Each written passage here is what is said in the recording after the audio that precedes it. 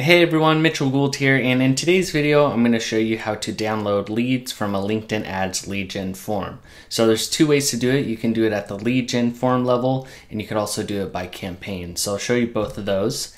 And you can also connect your CRM system to a lead gen form as well if you want to have those leads go directly into your CRM system. So I have a video on how you can integrate LinkedIn Ads with HubSpot, but you can do it with a lot of other CRMs as well. So if you want to look at that, I'll put the video above too.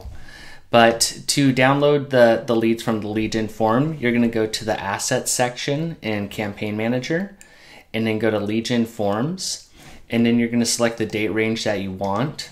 And then you're going to select the lead gen form that you want to download the leads, and then you click download leads, and then you click download, and then you can save it as a CSV file. So that's one way to download the leads, and then the other way is to do it by campaign. So I'll go into the campaign section here, and I select on a particular campaign. Again, I adjusted the date range that I wanted, and then you click the export button.